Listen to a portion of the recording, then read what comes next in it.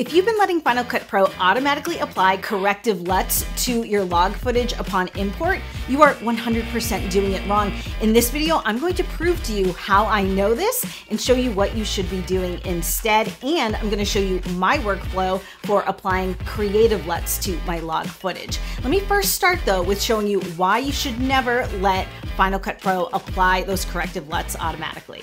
Now, if you don't know what I'm talking about, take a look at this really ugly shot here. I just shot with my iPhone in Final Cut camera in the log color space. You can see that I shot it in log because the colors are desaturated and there's not a lot of contrast. But when I go to import it in Final Cut Pro, you can see that it's got more contrast and saturation. It looks like it's already been somewhat color corrected. So now that the clip is imported, we can see that the LUT has been applied to it. And we can tell for sure if we select our clip in the browser and in the info inspector, drop down from basic to extended. And here on the camera LUT line, you can see that it's been set to Apple Log, which is the proper corrective LUT for this particular clip. And so what that corrective LUT is doing is normalizing the exposure and color values in my shot, so it looks more true to life before you start applying more advanced color corrections. And if I open my scopes, you can see that with this corrective LUT applied, the ranges on my exposure and saturation look pretty good. And if you don't know how to read the scopes, that's a separate video I will link to down below. So that's what your video is going to look like if you let Final Cut Pro apply that Apple Log LUT automatically. But using the same exact LUT, you can get a totally different look if you apply it manually using the custom LUT effect in the effects browser under the color category. So I'm going to drop this shot here into my timeline and open my comparison viewer and save a frame of this clip with that LUT automatically applied so we can do a side-by-side comparison. So this image here is just a still snapshot of what we've got going on in our timeline at this exact moment. Now I'm going to select that clip in my timeline and I'm going to disable that automatically applied LUT by dropping down and selecting none. And now we're back to seeing our original log shot with no LUT applied. Now I'm going to drag and drop that custom LUT effect onto the clip in my timeline. And in the video inspector, under LUT, I'm going to drop down and select Choose Custom LUT. And I'm going to import that Apple Log LUT manually into my Final Cut app, and I only need to do this one time. And I'm going to close my scopes and my browser, and you can see this clear side-by-side view of the difference between the appearance of my clips when I let Final Cut Pro automatically apply that LUT, that's the one on the left, and when I do it manually on the right. But they don't just look different. When you use the custom LUT effect, you can modify the mix of that LUT, so you have a lot more control over the way it looks. So clearly, applying the corrective LUT manually is the way to go.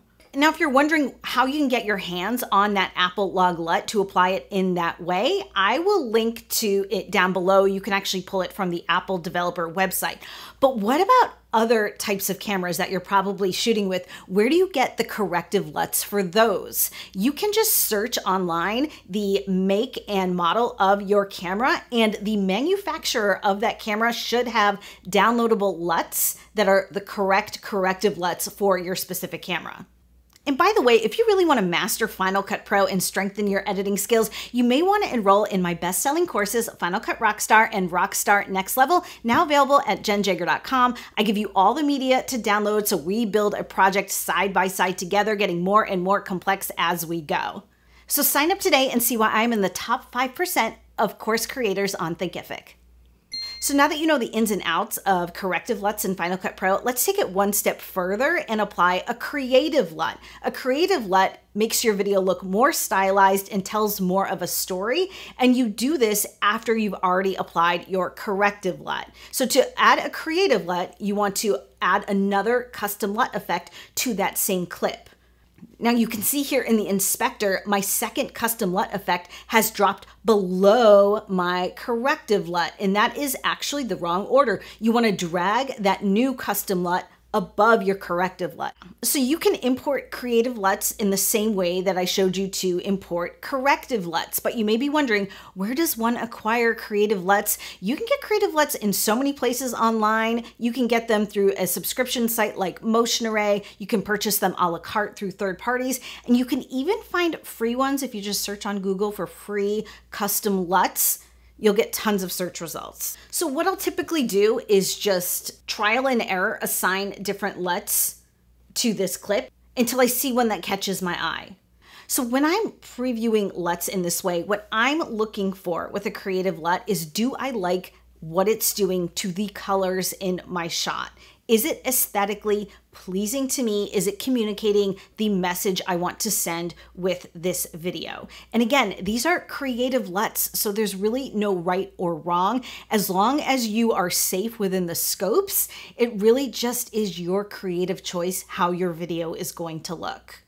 Now, when they're on full blast, your video is going to look extremely affected. And so at first blush, a LUT might not look that appealing to you, but if you dial down the mix, you can really start to see where the look is coming together.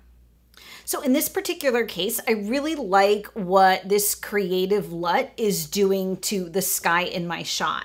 And it looks really affected now, but if I dial down both my corrective and creative LUTs, I can get to a point where I think it looks realistic, but also very pretty. And I'm not at all concerned about contrast yet. We're gonna get to that. Right now, I'm really just looking at these colors.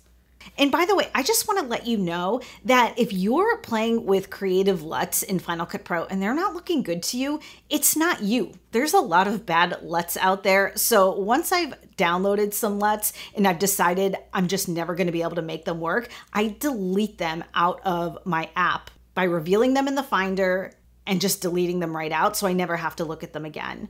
Because Final Cut Pro does not have a great LUT management system at all, and so you don't want to keep things that you know you'll never use. So once I've got my video kind of looking the way I want, I am going to now go ahead and apply one of the native color correction tools in Final Cut Pro. Lately, I've been reaching for the color adjustments. And once again, you need to drag your color adjustments to the top of your inspector. This is very important. And here, typically, I won't really mess with the color tones on the color adjustments. I'm typically just playing with the exposures. Again, keeping my eye on the scopes and making sure everything stays within range. So you can clearly see what a transformation we've made to this iPhone video. Here's what it looked like in log. Here's what it looked like with the Apple Log LUT applied by Final Cut Pro. Here's what it looked like manually. And then here it is with my creative LUT and my color adjustments. But where things get really magical is with more high quality footage. So let me run through this workflow again with a high quality media shot. So I'm going to apply my corrective LUT and my creative LUT. Adjust the mix on these a little bit until I'm happy with the way the colors look, and then apply those color adjustments. Make sure they're at the top of my inspector and add my desired contrast. And if I'm really feeling saucy, I'll head down to the stylized category and select the film grain, drop that on there as well. Make sure I stack it up on top of my inspector, and I would definitely switch the style here from iMovie to realistic, and then dial down the grain amount until you like what you see.